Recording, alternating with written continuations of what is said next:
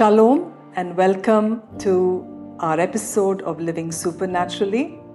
We have been meditating on God's Word through this entire week, and we're glad to bring another one of the invitations of Jesus to you today. Come.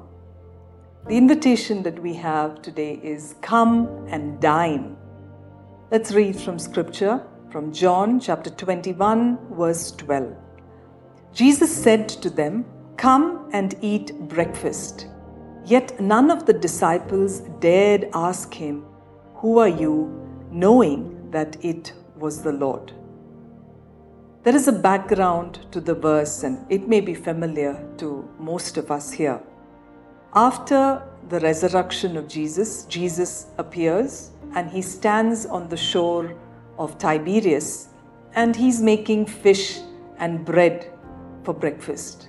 And he invites the disciples to come and dine. In some versions it says, "Come and have breakfast."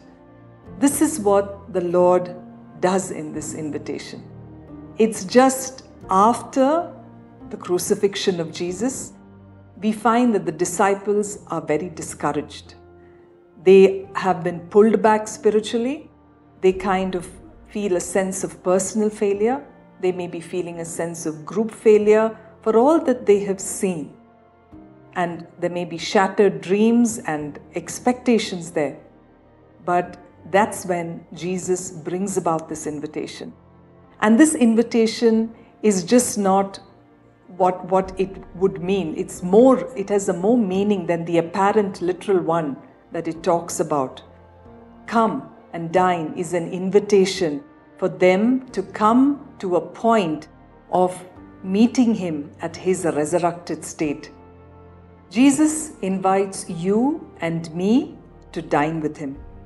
There is something really special to share a meal with someone. When you really want to get to know somebody, you invite them for dinner because you know that you have a fellowship with them. The kitchen table is the place for fellowship. You would bring a guest to the living room, but a person you want to have fellowship with, you would take them to a kitchen table. This invitation begins by us listening to the voice of the Lord. And God is always speaking to our hearts. He's always inviting us for us to meet with him, to dine with him, to have fellowship with him, to be real with him. Now, this invitation was for a group of disheartened disciples. And Jesus knew their discouragement, and he came about to restore and encourage them and invites them to come and dine so that they could enjoy his fellowship, his presence, and his provisions. This invitation is for the weary, for the one who is struggling with those difficulties and can't get past them. For those who come, you will find fellowship with him.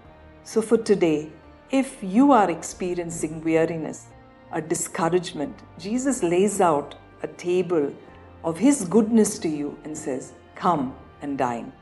Let's pray together.